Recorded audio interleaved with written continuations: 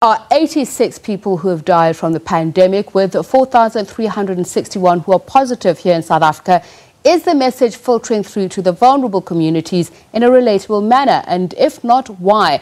Tonight, we look at the intersection between medicine, literature, culture and language. Dr. Chidi Achebe is a medical doctor on the front lines in Boston, USA, and the son of world-renowned author Chinua Achebe. He joins us now. A very good evening to you, Dr. Achebe, and thank you so much for speaking to us. So, COVID-19 is a lesson in global health, but let's look at the similarities, especially in the fatalities and the severity of it. African Americans accounting disproportionately for the number of deaths there in the US.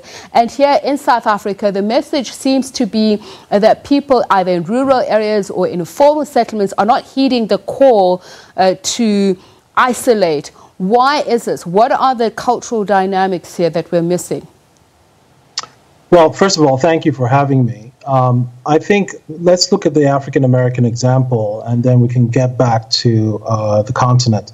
So the African-American example is really one that should be seen in the context of the social determinants of health. So when you have a situation such as we find African Americans who are have more poverty, who have less access to fine healthcare, who have lower attainments of education, who have the legacy of racism and slavery, and then who have a greater burden of disease, whether it's diabetes or obesity or hypertension, you name it. Then that becomes really the best possible combination of factors to form a perfect storm for, for the destruction of entire communities.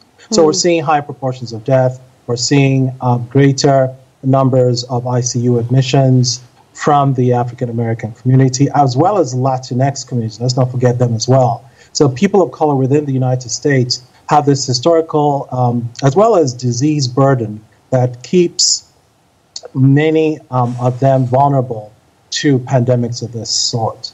Now, on the African continent, my view is that we need to find sophisticated ways to communicate what's going on to our people on the continent. We can't have this highfalutin medical language. You have to find traditional ways of reaching our people through means that are comfortable to them. We have to talk to women's groups. Let's look at some of these traditional ways. I mean, if you look at Achebe's literature, for instance, he talks about the town crier and the gong. I'm not saying go back to that, but I'm saying look at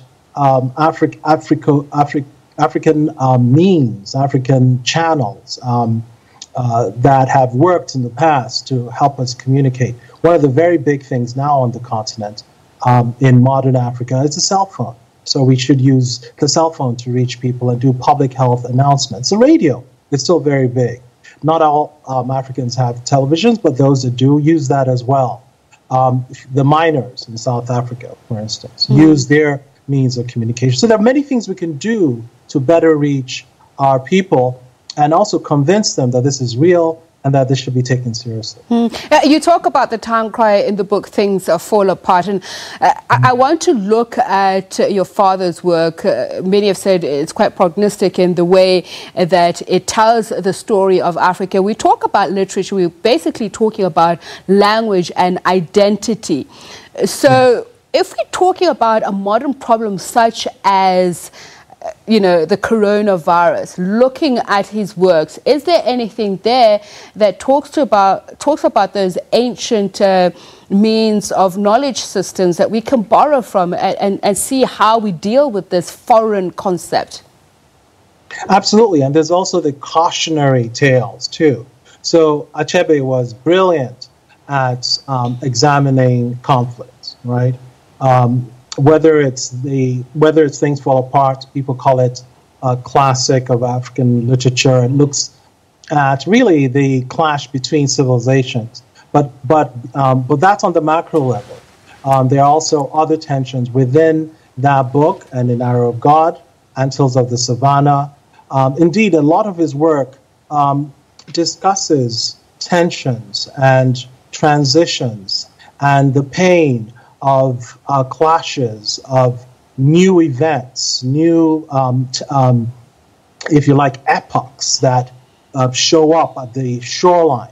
So reading Achebe, and not just Achebe, read Camus, the play, read, if you're religious, read St. Luke, who was a physician, Chekhov. Literature has a way of making things human, so that when policymakers are then encounter challenges like coronavirus, they are taken by these great writers into an imaginatory world that helps them humanize the condition, right? Murakami, for instance, likes to talk about the weird and the bizarre. This is a weird and bizarre time.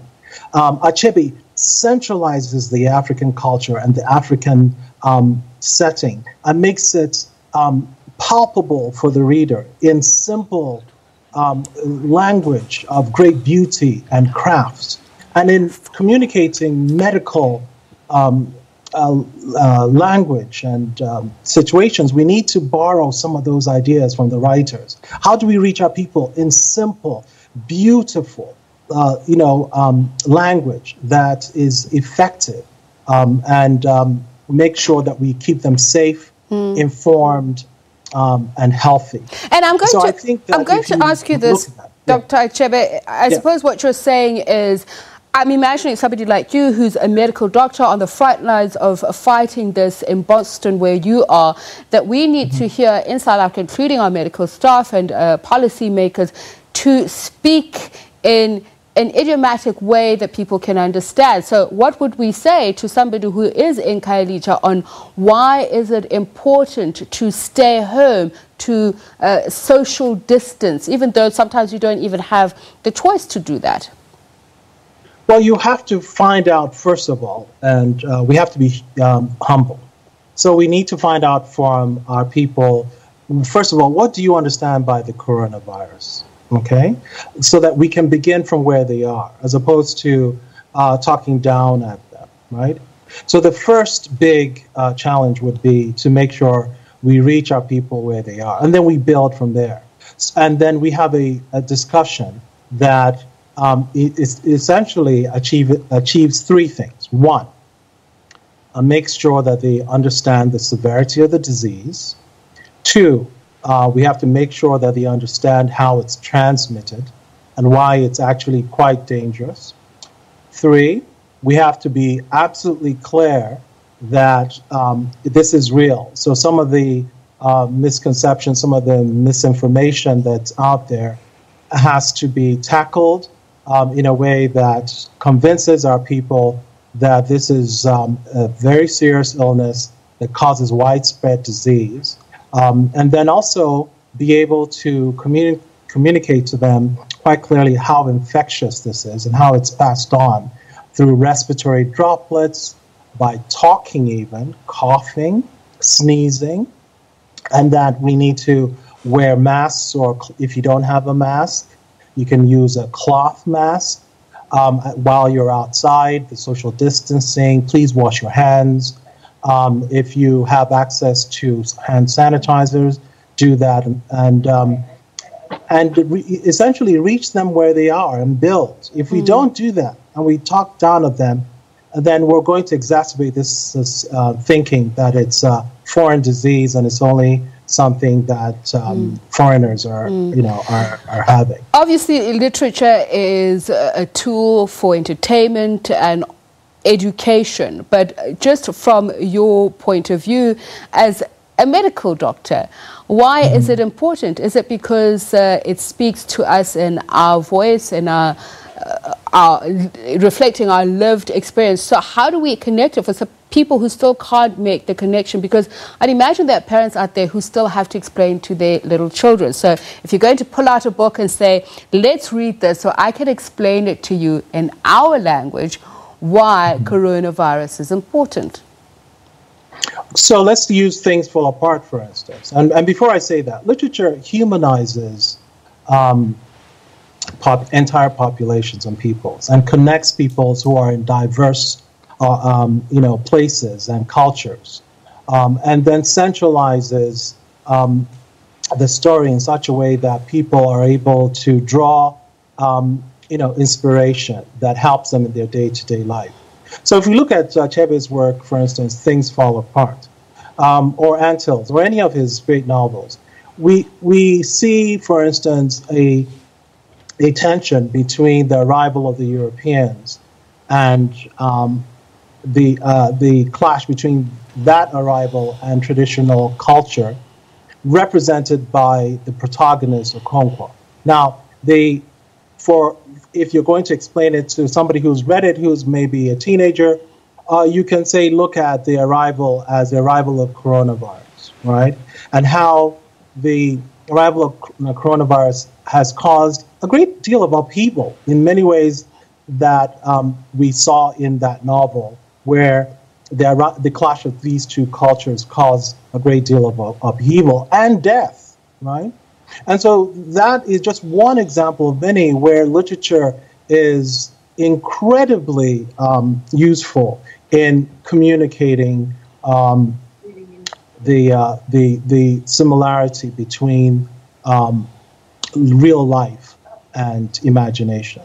And the role of women, which is something that Achebe also reflects in Antilles of the Savannah, looking at health systems in Africa, especially those at a communal level, a lot of that is staffed by women. How do we empower them to help the rest of the communities to gather together to help fight the coronavirus? Yes.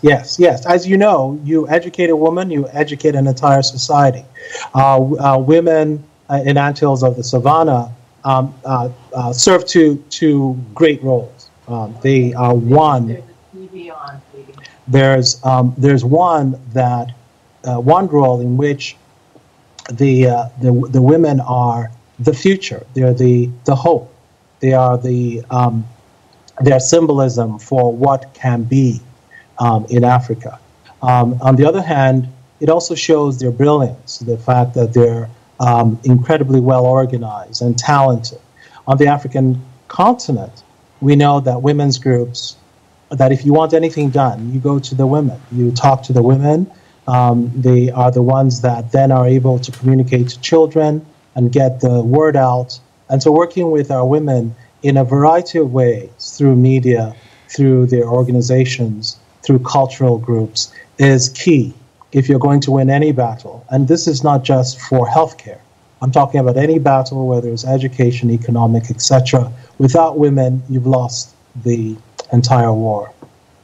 Thank you so much for speaking to us, sharing your insights. Dr. Chidi Achebe is... It's a pleasure. Thank you for having me. Thank you so much for speaking to us. Chidi Achebe, medical doctor on the front lines in Boston, USA, who's also helping fight the coronavirus. He's son of the world-renowned author Chinua Achebe. Just drawing the parallel or showing us the interconnectedness between literature and medicine, how the two can combine to help fight the coronavirus, and how not only is it a form of enjoyment, but a tool, an education tool for your children, your families, on how we can all band together and combat the COVID-19 virus and its spread.